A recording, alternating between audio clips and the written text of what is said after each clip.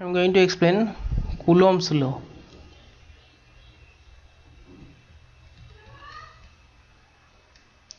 So what is Coulomb's law? If there is two charged particle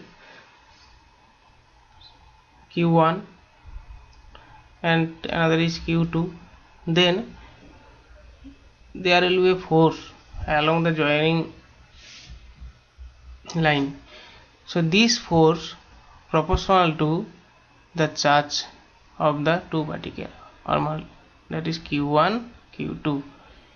Q1 is the charge of one charge of particle, Q2 is the another charge particle. So Q1, Q2 is the multiplication of the charges. So here proportional to the multiplication of these charges, and this is proportional to inversely proportional to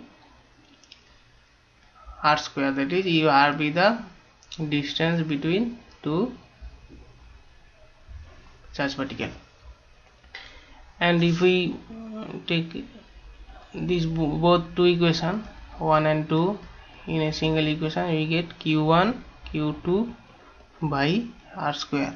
So if we take a constant, proportional constant in SI, we take 4 pi epsilon naught q1 q2 by r square. So if we take the medium as a air, then epsilon, we have to take epsilon. If the medium is replaced with a medium of epsilon, that is the force equals to q1 q2 by 4 pi epsilon r square. So obviously these are magnitude only, but force is a vector quantity. So finally Coulomb force equals to 1 by 4 pi epsilon naught in air q1 q2 by r square. So we are interested in unit vector 2 1 or 1 2. So it is important difference between r12 or r21. There will be a difference. What is this? R21 indicates, R21 means the direction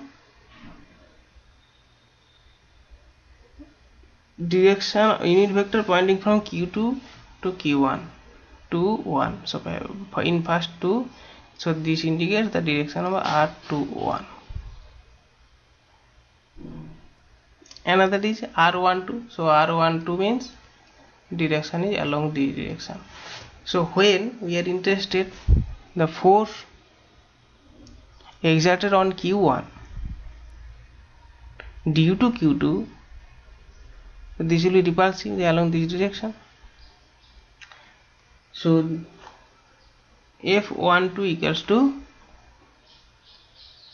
F21. So F12 means force on q1 due to charge q2 equals to this and directed along q2 to q1. So when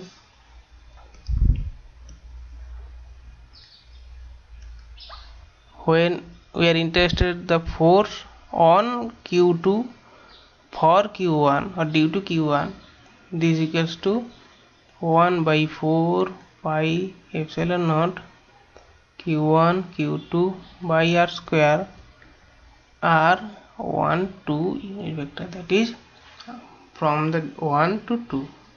So this is the basic Coulomb's law. So in free space there will be epsilon naught, and remind it in another medium this is epsilon.